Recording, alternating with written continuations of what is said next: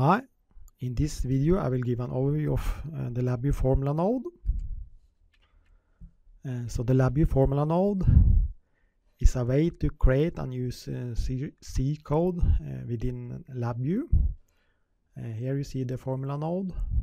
So inside this node you write ordinary C syntax instead of using the graphical programming technique used in LabVIEW.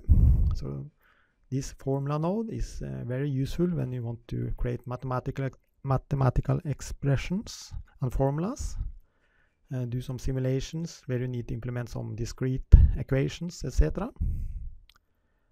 So here you see a typical example where I have used the formula node. So you can define variables with the data type, and then you can set values, and then you can implement one or more equations like this, and then you can define inputs to the formula on the left side. So you just right click on the border in order to define inputs, and the same on the right side, you can define outputs.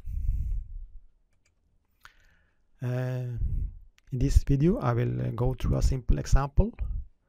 Let's assume we want to convert a temperature value in Celsius to Fahrenheit using this simple formula. With ordinary LabVIEW syntax, it would typically look like this. You define a control, TC, and then you define an indicator, TF, and then you implement the formula using the built-in multiply, divide, and addition blocks like this.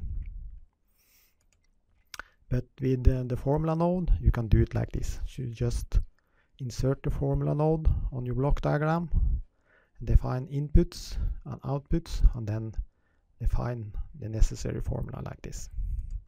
So let's show how we can do this in LabVIEW. So let's start with a blank LabVIEW program. I have just opened a blank LabVIEW VI, where I have put the front panel on the left side and I have put the block diagram on the right side.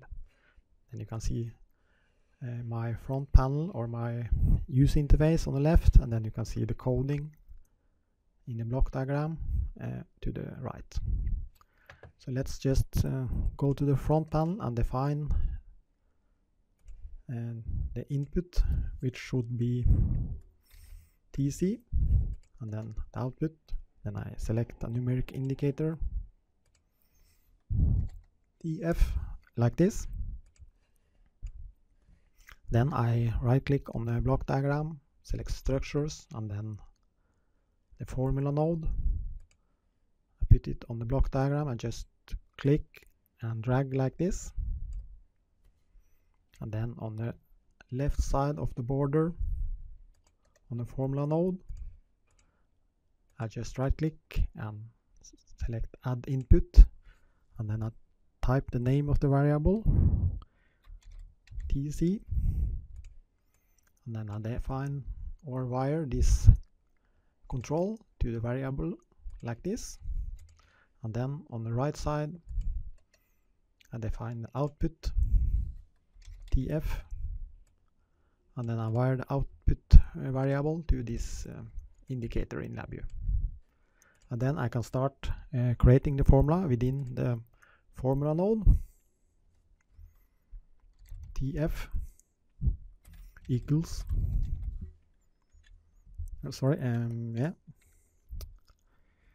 TC multiply with 9 should be divided by 5 and add 32 like this. And since this is ordinary C syntax, I need to include a semicolon as well, like this. And now hopefully it should work. So I go to my front panel, run the program, and then you see 0 degrees Celsius is converted to 32 degrees Fahrenheit. Could try with another value. Just click run, and the Fahrenheit value is calculated based on the formula we have written in the formula node like this. So it's quite easy to use the formula node in order to implement one or more formulas like this. So the formula we just used was very simple, and this is how we implement it in the formula node compared to how we implement it in with ordinary LabVIEW syntax. So you don't see the advantage here, but if you try to implement more advanced formulas like this formula, you see the advantages using a formula node compared to ordinary LabVIEW syntax. So here we see a quite advanced formula where you use pi, cosinus, sinus, etc. And all these formulas are built into the formula node. So try this formula and try to implement it in the formula node by yourself.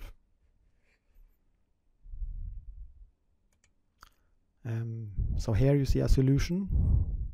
Here I have implemented this quite advanced formula using formula node. I have defined the inputs, I define the outputs, and have used the built-in formulas.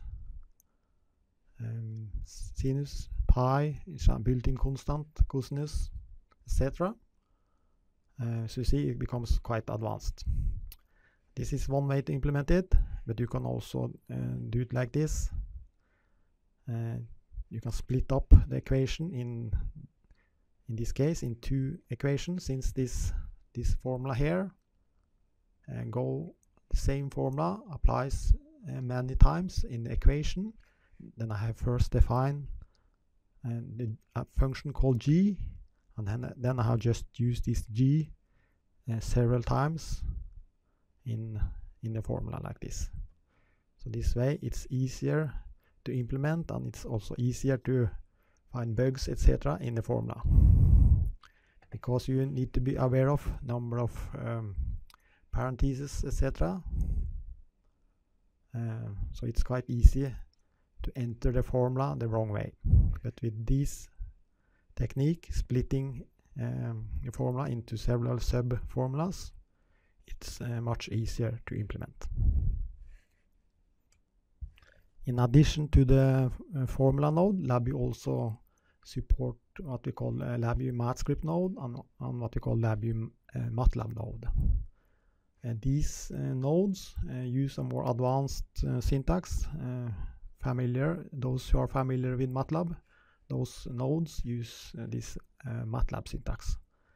The great thing about this syntax is it has built-in features for handling arrays and matrices, and it also includes hundreds or even thousands of built-in functions that you can use in these script nodes. In MathScript node, you need to have the LabVIEW MathScript RT module installed in order to use it. MathScript is what you can call a miniature version of MATLAB. While the MATLAB node, then you need to have the MATLAB software installed on your computer, and because it communicates with MATLAB using ActiveX.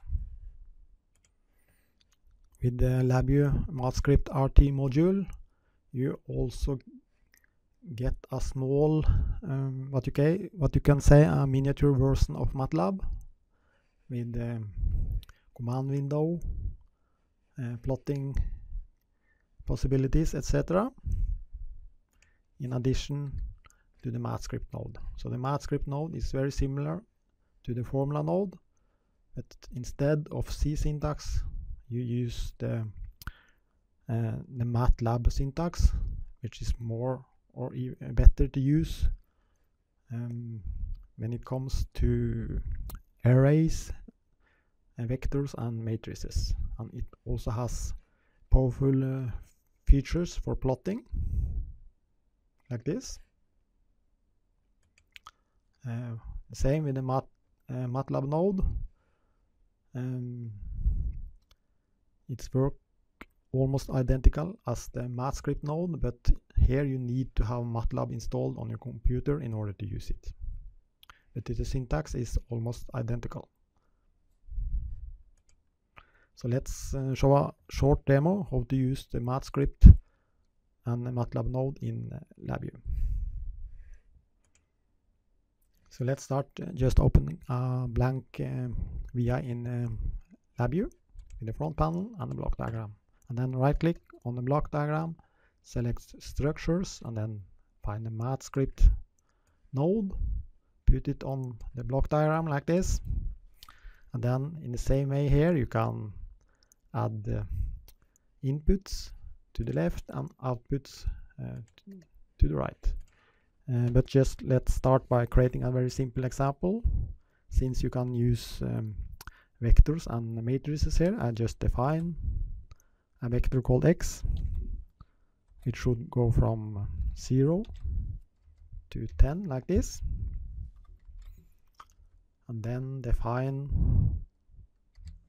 a simple function y to, let's say 3 times x plus 2 or something.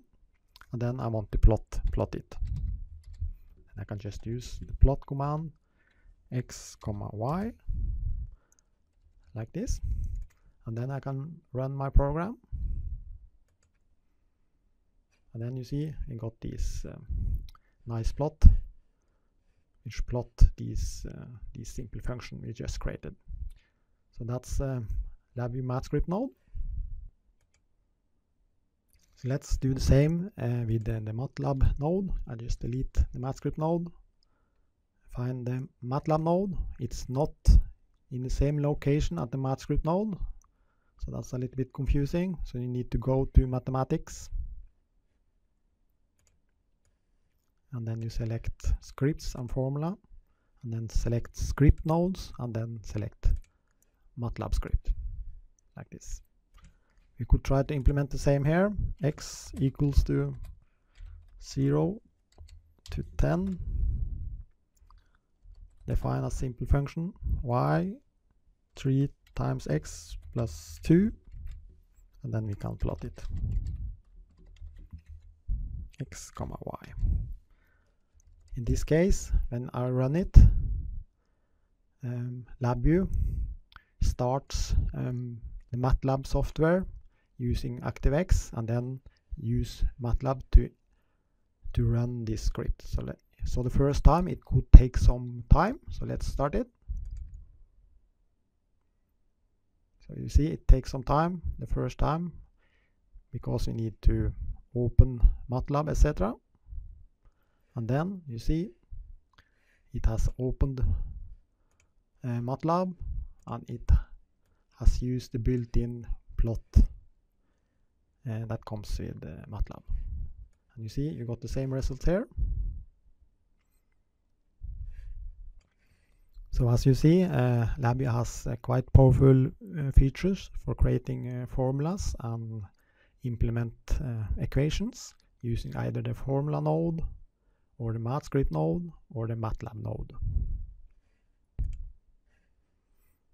So do you need to learn more about LabVIEW? You can go to this web page.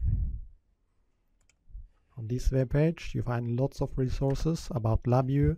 You find videos, code examples, exercises, additional tutorials, etc. So just go to this link and explore the features and resources you find there. So that's all. So good luck with LabVIEW and using the formula node or either the MathScript node or MATLAB node within LabVIEW.